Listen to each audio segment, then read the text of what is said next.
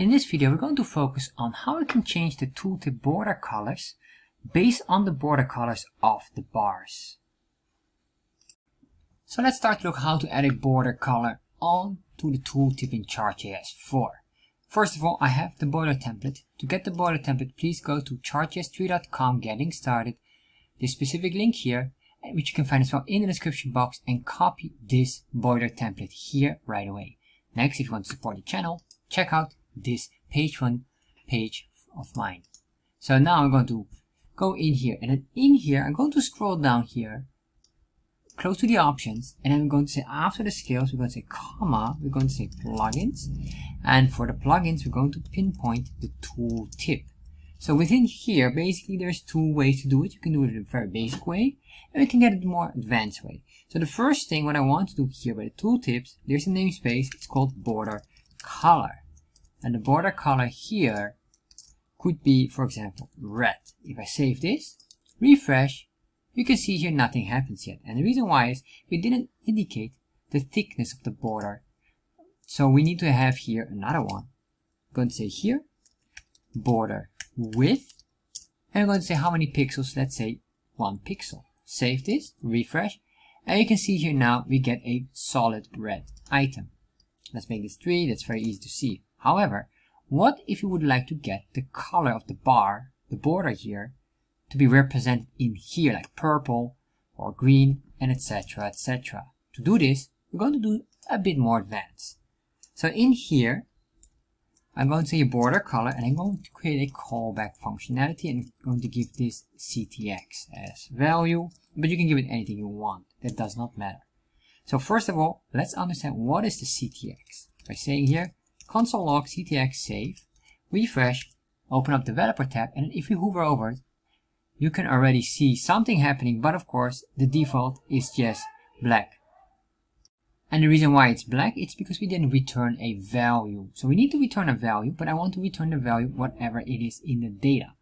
So if I click on one of these, and I have to make sure we have the right one, because you can see here, there's a lot. Let's refresh, go on 1, and then there you are. You can see here 0 means that we are hovering away from it, and here we're on top of it. I want this because it will indicate some crucial information for me.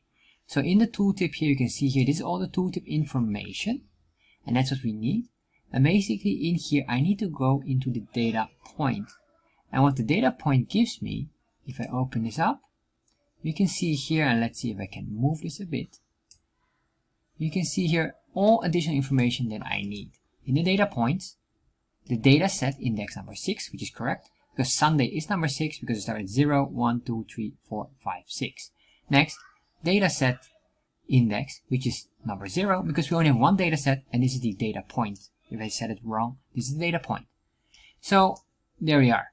This information will be necessary for us. So let's start to work with this first. So how do we get this? So I'm going to say constant data point equals CTX, and then we can start to look here. If I hover over these points here, you will find the information. Let's see, it should show a tooltip here. There you are, or at least some information. You see the tooltip dot data points index 0, and then dot data set index. This later on will be very important. So tooltip dot data points index 0 dot data set index, or data point, data index. Let's double check.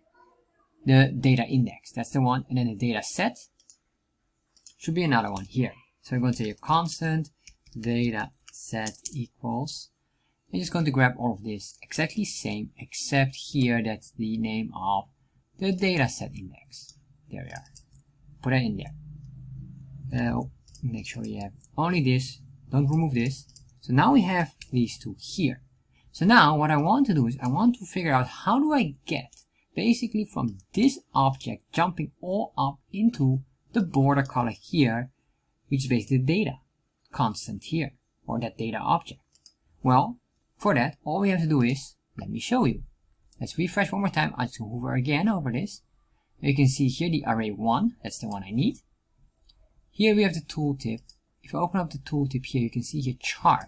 This is the chart object, and this allows us to jump now to any other position. So from chart, I'm going to scroll down here and get this one here, the data with the triple dots.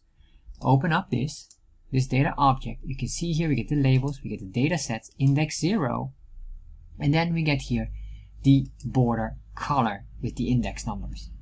So this is exactly what I want. So how do we get here? Let's hover over here. You can see tooltip.chart.data.datasets index 0.border color.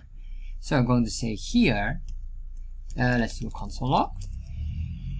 Let me start with CTX because that's our starting point. And then I'm going to say here tooltip.chart.datasets index 0. Right, data sets index 0 and then border color, whatever the color is, dot color, and let's say here now color not border 0. We should get then this number as a console log being shown. Let's refresh, and as you can see here we get this number 25526 which should match here. There we are. Alright, so now we have this, but of course what I want to do is I want to have the data set. This here is already the data set. We will place this item here. Next, the data point will be placed in here. And now if I save and even do a return, because now I can show this value, remove the parentheses here, save this, refresh, and now we get here the black, we get the orange, purple, green, yellow, blue, and red, and that's it.